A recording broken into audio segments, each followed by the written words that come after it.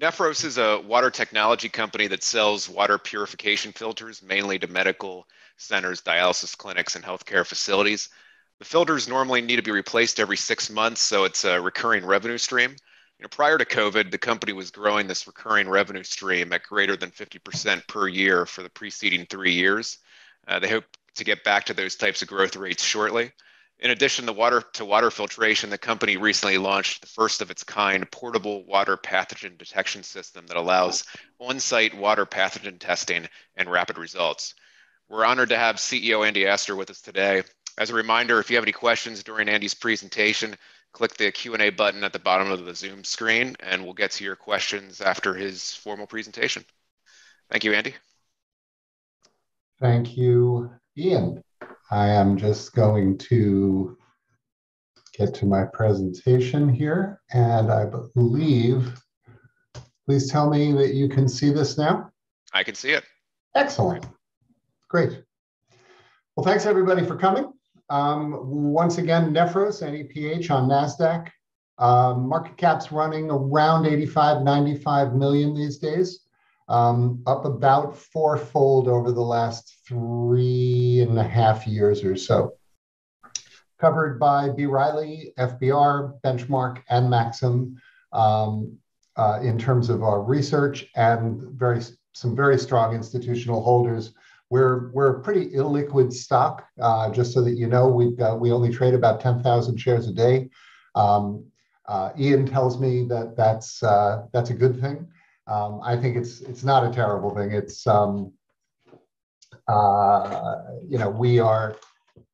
we have a pretty low float, but patient investors can come in, and the returns have spoken for themselves over the last couple of years, and I think we're just getting started.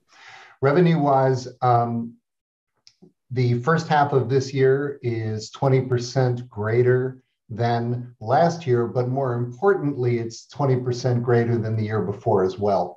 2020 was a cliff for us in Q2 when COVID hit in 2020. But we did 5 million in 2021 and only 4 in the first half of the preceding 2 years, which I take as a very good sign. Pre-COVID, as Ian said, 15 consecutive quarters of growth averaging over 60%. And what I am calling post-COVID, although we're not really out of the woods yet, we've got 2 consecutive growth quarters, meaning Q1 and Q2 of 2021, averaging 25% between the two of them. Strong management team that I'll briefly touch on during the presentation. And we've been together for the most part for a fairly long time. It's none of our first rodeos. This is not a junior management team in any sense of the word, and I feel quite strong. As you'll see, the company, in terms of the market opportunity, is designed to have multiple growth engines and to be constantly innovating new product lines. And I'll explain how we think about that in just a minute. Cap structure wise, very, very simple. We've got, as of the end of June, we had almost 8.5 million in cash.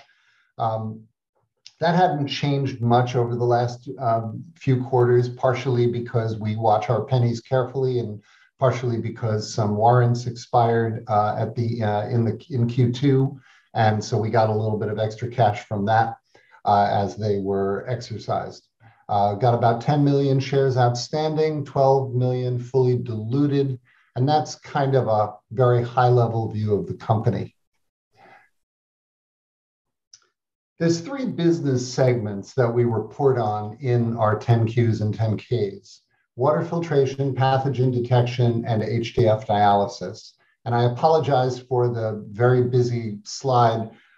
You're very welcome to read it, but what I'll do is really talk about what this slide represents, and also let you know that we will be releasing an entirely new corporate deck starting in the early Q4. In water filtration, we really target 3 markets. All of them are what I call point of use filters. These are water filters, ultra filters that protect patients. These are about 90% of what we sell are medical products. We protect patients from infections where they touch their water. So at sinks, at showers, at ice machines. We are protecting patients from getting sick and in some cases from dying from water, particularly focused on immunocompromised patients. So in water filtration, the first target market is hospital infection control, where we have these point of use filters that I've described. That's about 70% of our business. About 20% of our business, meaning our revenue, is in dialysis clinics and in portable and home dialysis products. The ultrafiltration that takes place inside the machine, in the water that's feeding to the machine to ensure that the dialysis machine is delivering ultrapure water to the patient. Again, the same medical filter technology that is in the infection control, but these filters are targeted at dialysis clinics, and that's about 20%.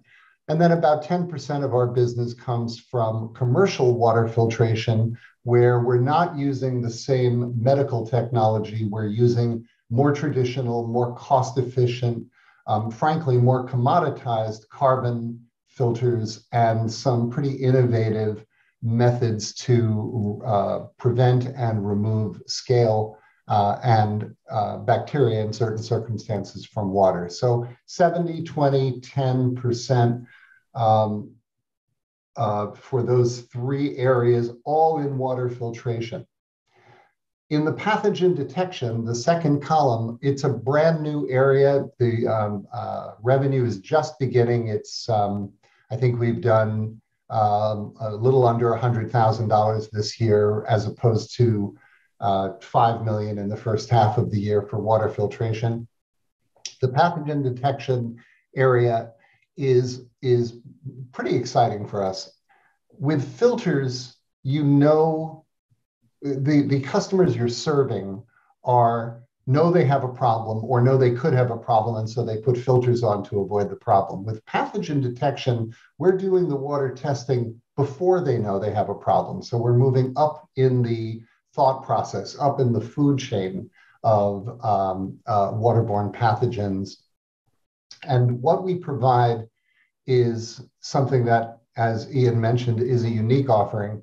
It is a portable, real-time qPCR-based mechanism that not only tells you whether you have a particular bug, such as Legionella, but actually 15 different bugs, meaning bacteria or viruses, all simultaneously in a product that we call Pluripath. There's a third business segment, which is a relaunch of, as you can see, it's called HDF dialysis, and it's a relaunch of a technology that Nephros was founded to develop 25 years ago, which was commercially unsuccessful when it came out a number of years ago. And we are trying to relaunch that with a new next generation product. Going back over this very busy slide, water filtration, close to 100% of our revenue. Pathogen detection, new business. We expect it to grow quickly, and it's beginning to show signs of life right now. And HDF dialysis, a new business that we will be launching late 2021, early 2022, as soon as we get 510(k) clearance from the FDA. Just a quick look at our revenues for the last 4 years. As you can see, we have year-on-year growth, as we've talked about already. This is the second time, of a little over 60% for 15 consecutive quarters, ending here in Q1 of 2020. Then there's the cliff that we saw from COVID.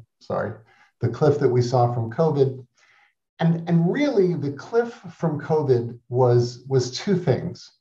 It was the ability to get new customers, which are an important part of our growth. And it was also the elimination, frankly, of a whole category of our business in hospitals, which is called emergency response.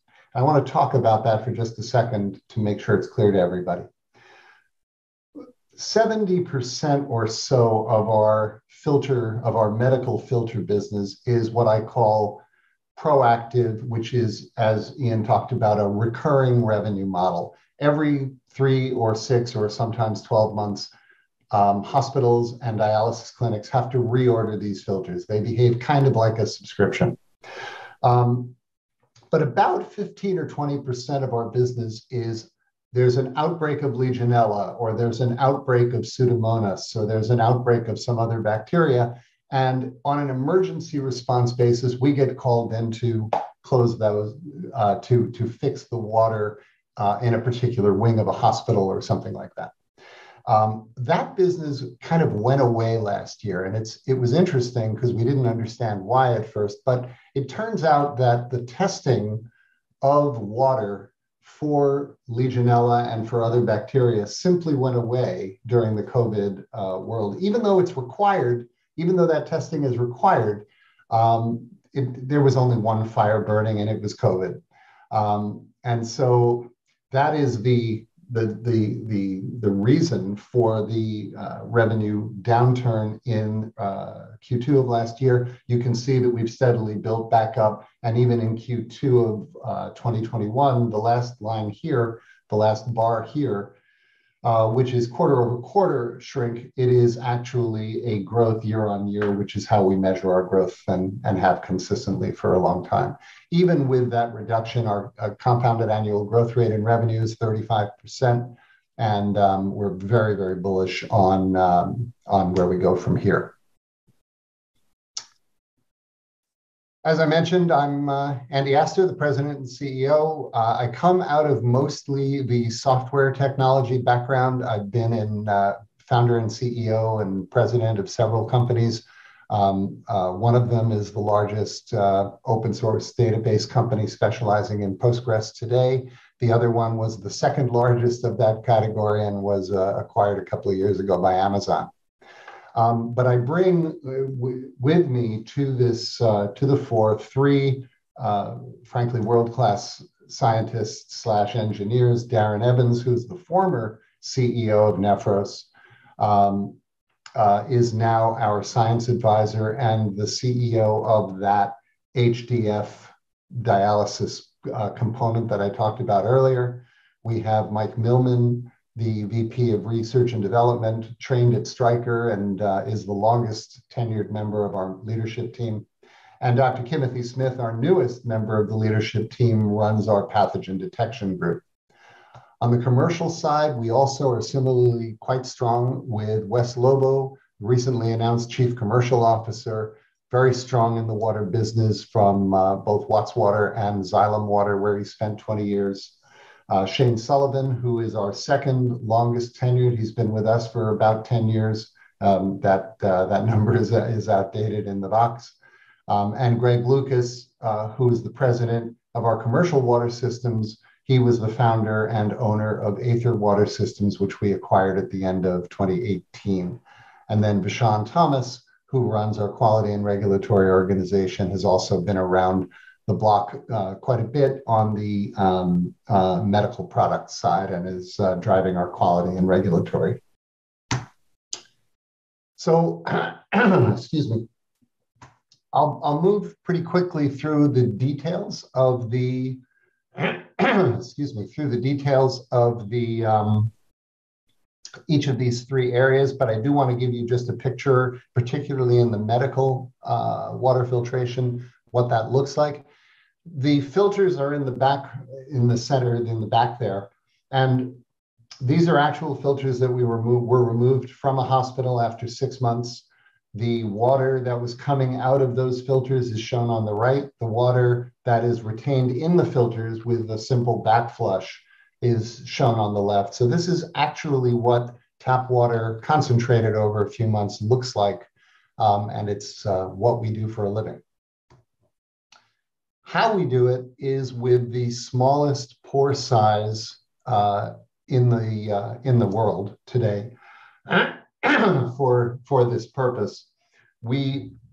Conventional filters from our competitors are typically a 0.2 micron or 200 nanometers pore size, which takes out most bacteria and does let some through, and for the most part lets viruses and endotoxins, which can cause illness, get through without stopping.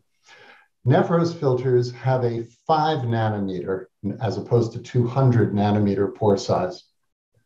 They stop all bacteria, viruses, endotoxins.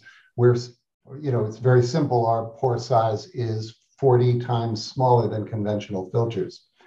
Now, what you'd expect with a pore size that small is that the flow rate of the filter would be worse than the flow rate through a larger pore size. If you've got a colander, the water flows through faster than it does if you've got a tea strainer, for example.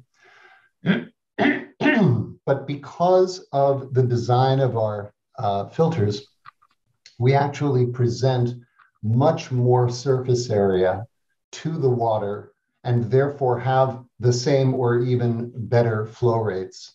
And because of the design as well of the hollow fibers in our filters, our filter life is 2 to 3 times better than other products on the market.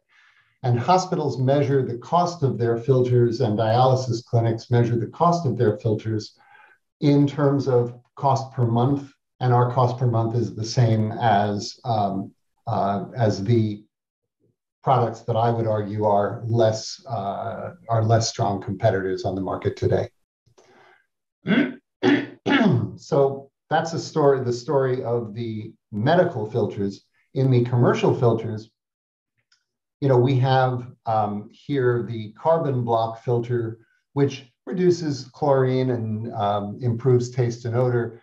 But we also have more sophisticated filters, such as the scale control filter, which uses a proprietary technology to drastically reduce and sometimes eliminate the scale, and that we've all seen, particularly in coffee machines.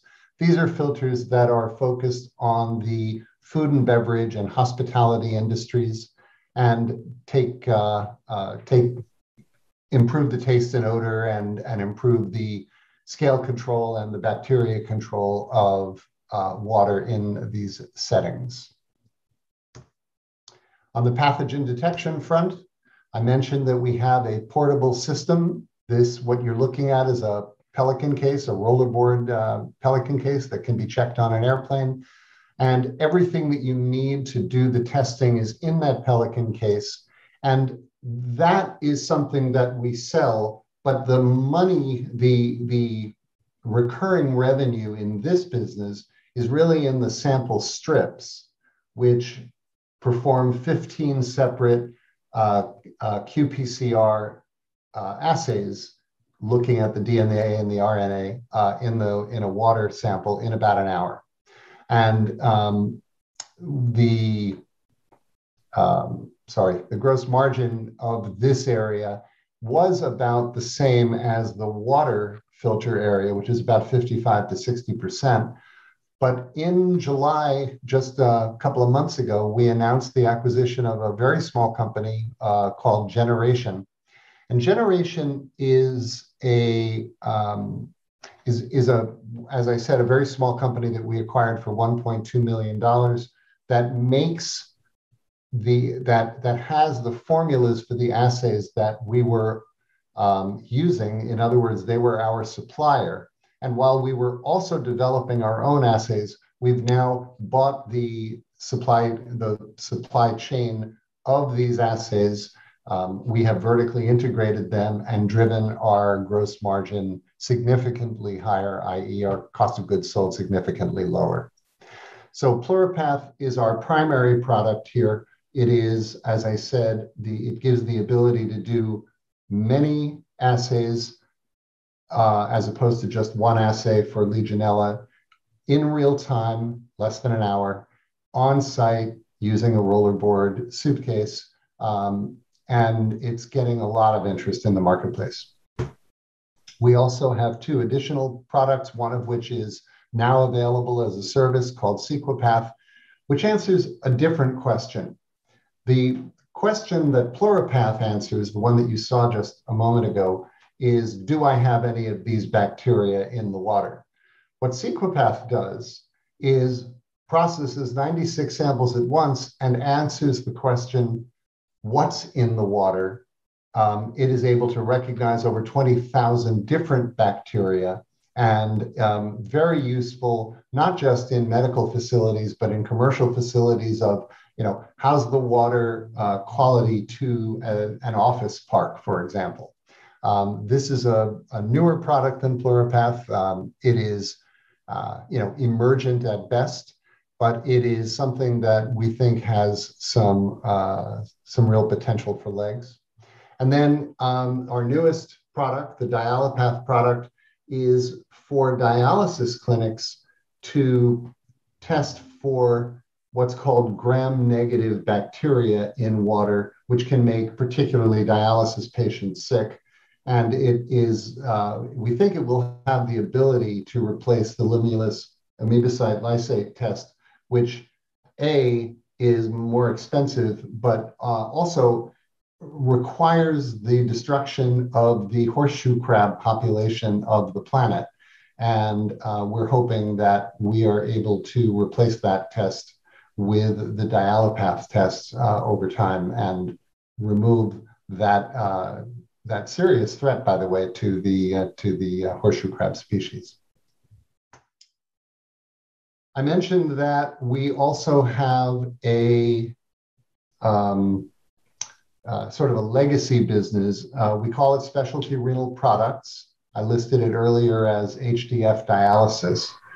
And in a nutshell, Nephros was originally founded 25 years ago to build this product. It took, frankly, over $100 million, and it was lost. And it took about 15 years to get it approved by the FDA. And even though it was approved, the way that the company at that time built it was not a successful implementation. We put it on the back burner. We pivoted the company to the water filtration and pathogen detection businesses that I've talked about, and are now relaunching Specialty Renal Products with the same technology, but a dramatically simplified version of it that we think will be an interesting strategic asset for us. We didn't want to just let it die, frankly. We have put it into a private entity called Specialty Renal Products inside the public entity and raised money for it separately. And it will have to stand on its own 2 feet. It's not, it's considered to be a standalone offshoot of Nephros. So once again, that's pretty much our story. This slide is nothing more than a copy of the one at the beginning, so I won't reread it to you. But again, the symbol is NEPH. And I will open it up for questions from the audience. Thank you.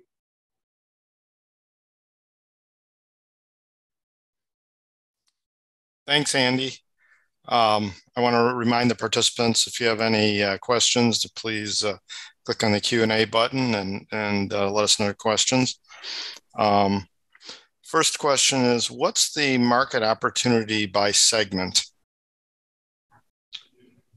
Well, the water filtration segment is one that we understand pretty well. And I'll tell you that I mentioned that there are 3 markets there. There's the hospital, infection control, dialysis, and commercial. The infection control is somewhere around $500 million. And the TAM, the total addressable market. Today, the market is probably only half of that, or maybe even smaller. And there is a leader in that area, which is Paul Medical, subsidiary of Danaher. We are the number 2 there, but the market itself is growing very quickly. So that's $500 million. The dialysis clinic and portable market is somewhere between $50 and $100 million. It's smaller, but we think we have a stronger ability to dominate overall that market, since no one else is really addressing it head on the way we are. And then the commercial market, frankly, is billions of dollars, but I don't like it when other companies tell me that their market is unlimited, it's billions of dollars. We have to find a very narrow area. There's probably a $4 or $5 billion market just in hospitality and quick service restaurants for water filtration. As we mature that business, I want to understand it more deeply and shrink the addressable market so that we can actually have a meaningful part of it. It's philosophically, it doesn't make sense for a microcap company to go after a $5 or $10 billion market because you've got no chance. On the pathogen detection, in a similar situation, there's an $8 billion water testing global market. But once again, that's too big for us to say we're going to go after an $8 billion market. We don't know yet how big the on-site PCR-based market is, but it's a significant size. It's certainly in the hundreds of millions of dollars, and it is potentially in the low billions. And then finally, on the HDF, another multi-hundred million dollar business. What the HDF product does that is interesting and different than anyone else is it converts existing dialysis machines, HD machines, to do HDF dialysis, which is some would argue, a better modality of dialysis where patients feel better. And for a very small investment and just recurring disposables, you can convert an HD machine, which costs tens of thousands of dollars, to be an HDF machine without replacing the whole machine. So, $500 million to $1 billion on that one. So who are your customers for the pathogen detection system? There's a couple of categories. First of all, and these are the ones that we've been talking about for a couple of years now, there are hospitals. There are senior living facilities. There are rehab centers. All the places where patients live need to have their water tested, and that they need to have water management plans that is driven by CMS and implemented by the Joint Commission, and we're a very important part, I think, of that world. In addition, we think we can go after the centralized laboratories, which are currently where water samples from hospitals are sent to for spread culture plate analysis, basically a petri dish analysis, because increasingly PCR technology is used as, it used to be that culture plates were the gold standard. That is no longer true. It is now culture plates and PCR as well. So that's an additional market that we haven't talked about much, but that we're feeling pretty strongly about.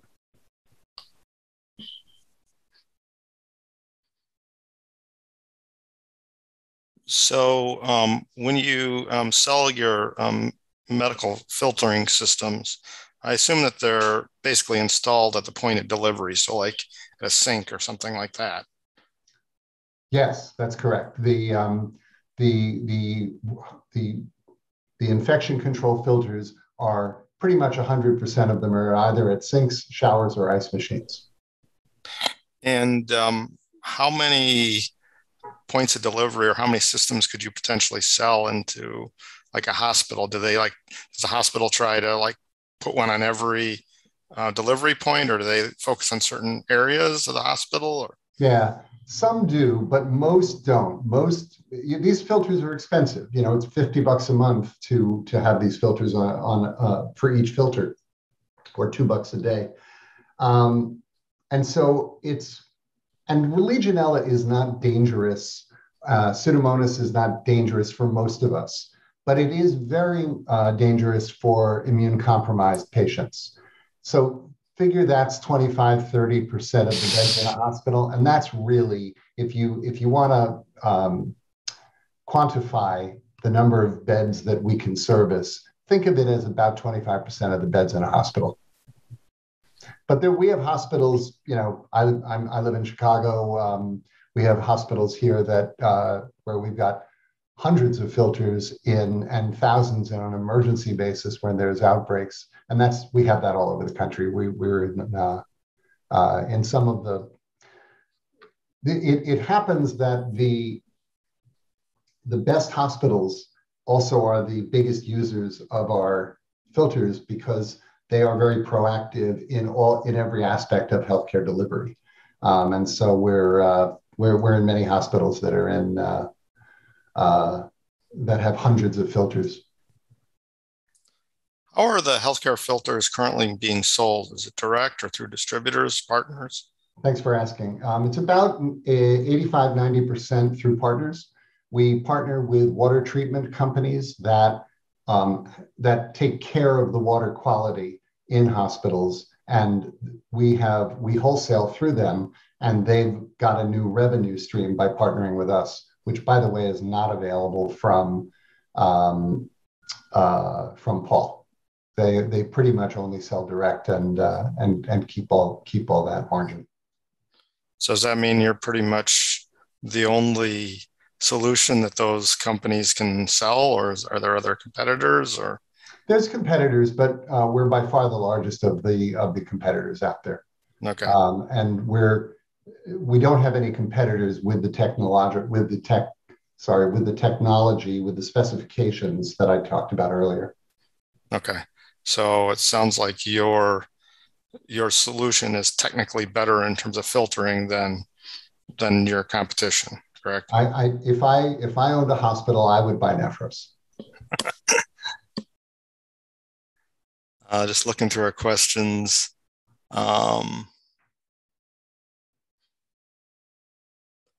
So one of the questioners or listeners asked, was kind of surprised to see the low headcount in the company, and was wondering if Nephros is trying to do too much. It would be possible to grow faster if you're targeting fewer markets, and maybe talk about why you're targeting all the markets you are. Yeah, it's a fair question. Our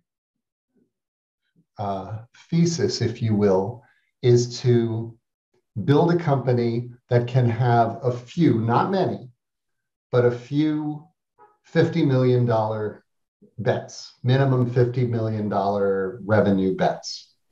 And I've told you today about the 5 that we've chosen. I don't plan on adding a 6th or an 8th or a 12th. I think we've been pursuing these 5 since we started the company. Not all of them are going to pan out the way we expect them to. Some of them are going to overachieve. Some of them maybe will underachieve. Some of them will grow faster. Some will grow slower. And the structure of this company is from the turnaround that we put in place 4 or 5 years ago.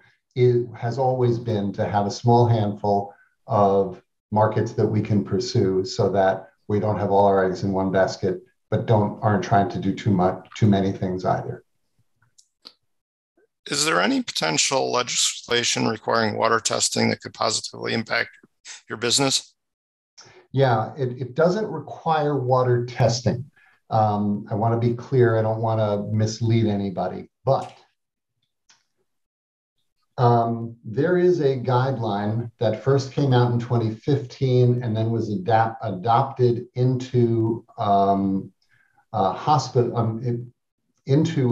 requirements from CMS in 2017.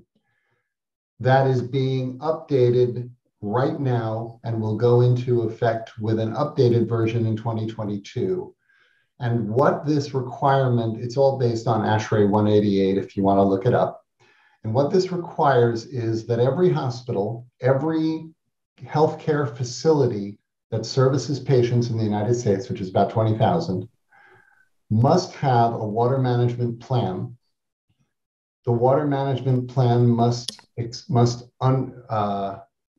have a logical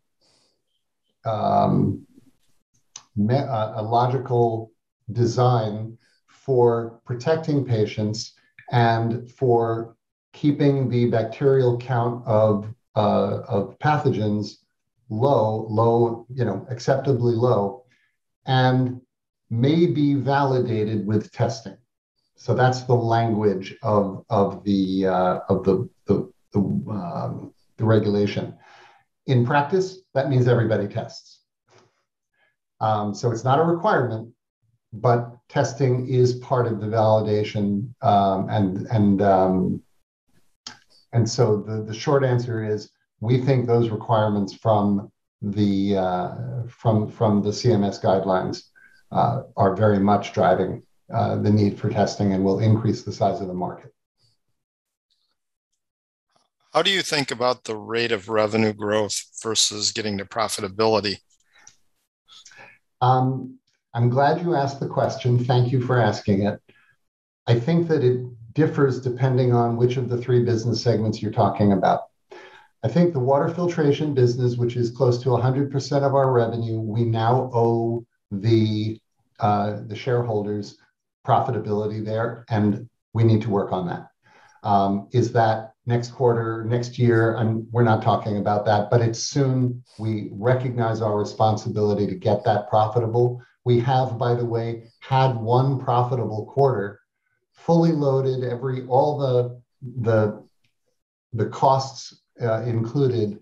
We did have a profitable quarter in Q4 of 2019, and then of course the pandemic hit in Q1 of 2020. So we're shooting at that.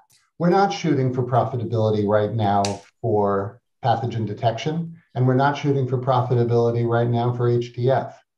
And what will that mean to the consolidated profitability? I don't know. But for a sophisticated investor looking at Nephros, I think the way to think about profitability is by business segment. And the first place you should be looking is water filtration. A lot of companies are having issues with supply chain. Can you talk about your supply chain and how it might be challenging right now? I can, and I'm very pleased to say that we have no challenges. When the pandemic hit, we saw the potential for supply chain constriction. And in February of 2020, we said, pedal to the metal, make as much as you can, and let's just put a lot of stock on our shelves. And I think our inventory went up 30% while our sales went down. And that was just fine because it made sure that we had plenty. It turns out that we don't have any supply chain challenges at all. And our back orders are well under 1%, probably under 0.5%. Okay, thank you, Andy. Appreciate the time. You're welcome. Thank you, Ian. Great questions. Thank you, everybody, and have a good day. Thank you.